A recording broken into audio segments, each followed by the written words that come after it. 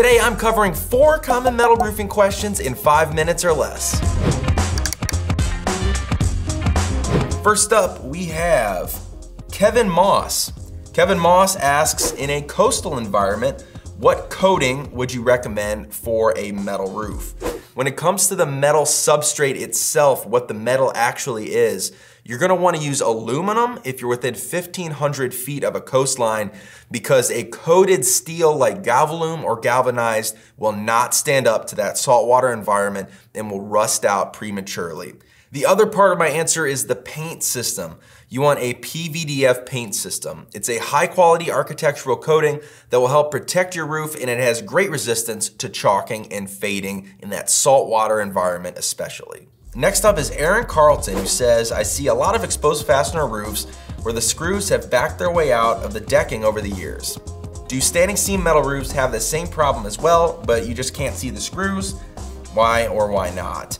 Well, screws backing out of an exposed fastener roof is due to the thermal movement and expansion and contraction of that metal. The metal is pinned to the decking with a screw, and when that moves back and forth, the screws eventually work their way out over several of those heating and cooling cycles over the years. When it comes to standing seam roofing that uses a clip like this one here, a mechanical seam panel that uses an expansion clip that allows the metal to slide back and forth without the clip base moving itself will allow those screws to remain planted within the deck and not back their way out. Similarly, with a snap lock panel that uses a fixed clip, the snap lock panel itself moves back and forth over top of the clip, and the clip doesn't move at all. Also, we recommend not pinning a steel roof with panels longer than 25 feet and an aluminum roof with panels longer than 15 feet.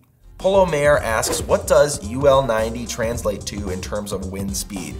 This is a great question because UL90 is an uplift testing standard that doesn't actually correlate to an exact wind speed. But if you want to know what wind speeds a particular panel will be able to stand up to, there is a formula that takes test pressures achieved by the panel, accounts for a safety factor, and it accounts for other variables like roof height, building location, building type, to give you those wind speeds for each zone of a roof. There are some helpful charts online that you can reference, and I'll link one in the description down below. All right, last question. What's the best underlayment for a standing seam metal roof? My first estimate included 30-pound felt paper.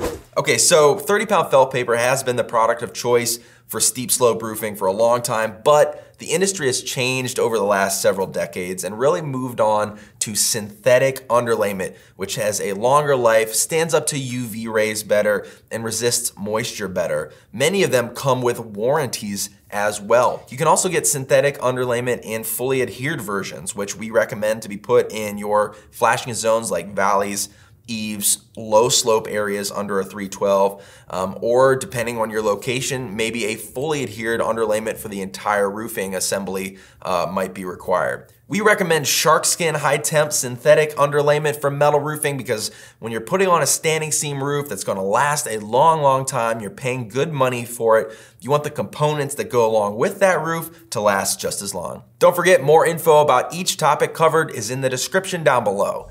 Now I wanna hear from you. Is this a format you like? Do you wanna see more? Let me know in the comments, and while you're at it, hit that subscribe button and notification bell.